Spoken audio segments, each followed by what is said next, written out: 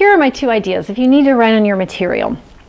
The first thing that you can do is I've pulled out the sheet and I've written some changes directly on the piece of paper. Then I just put it back in the sheet protector. Writing directly on the material is something I'd also recommend if you're working with a piece of music. If you need to write fingering or counts, just take the material out, write on it, keep it out as long as you need to, and then slip it back into the sheet protector.